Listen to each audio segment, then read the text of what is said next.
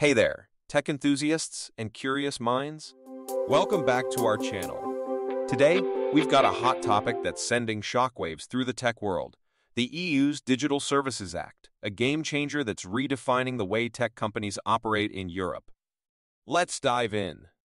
Remember the days when the digital landscape was like the Wild West with tech giants calling the shots? Well, hold on to your keyboards because those days are about to change. The EU Digital Services Act, or DSA for short, is here to level the playing field and bring some much-needed order to the chaos. So, what's this DSA all about?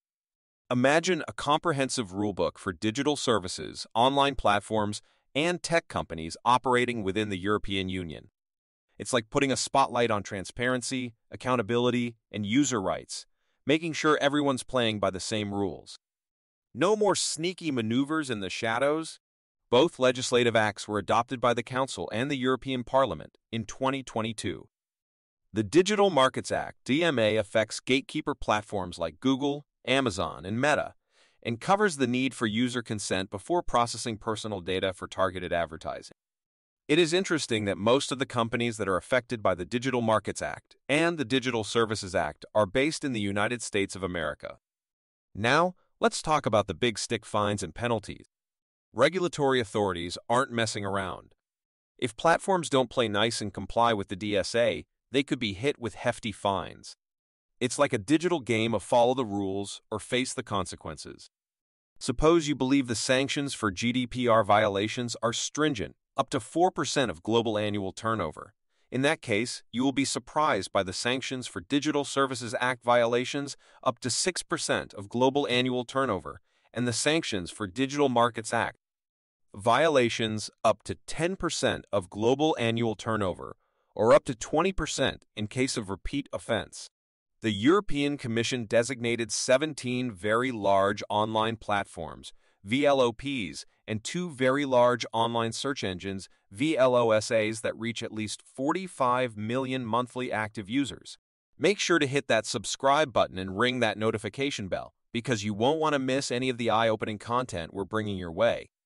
Very large online platforms: Alibaba, AliExp, Google Maps, Amazon Store, Apple App Store, Booking.com, Facebook, Google Play, Google Shopping, Instagram, LinkedIn, Pinterest, Snapchat, TikTok, Twitter, Wikipedia, YouTube, Zalando, Bing, and Google Search. One of the key aspects of the DSA is platform responsibilities. Think about your favorite social media platforms, online marketplaces, and content sharing sites. The DSA sets clear guidelines on content moderation and the removal of illegal content. Platforms now have a bigger role in safeguarding online spaces, giving users a safer digital experience. Transparency is the name of the game. The DSA requires platforms to be crystal clear about their content moderation practices. Users, like you and me, get more insight into how our content is treated and why certain things may vanish into the digital abyss. It's like peeling back the curtain on Oz to see the wizard in action. Have you ever wanted more control over what you see online? Well, the DSA introduces the notice and action mechanism, giving users the power to report and request the removal of illegal content. Platforms have to listen up and act promptly. It's like having a direct line to the content police, calling all non-EU tech companies. If you're offering services to EU residents, you might need an EU representative. This point person ensures that you're following the DSA's rules, keeping everyone in check and the tech world a little more connected. Of course, every coin has two sides. While the DSA aims to bring accountability, there's a debate about how it might impact innovation and competition.